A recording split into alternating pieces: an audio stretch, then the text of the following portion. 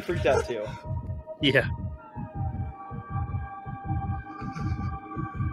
Oh my god.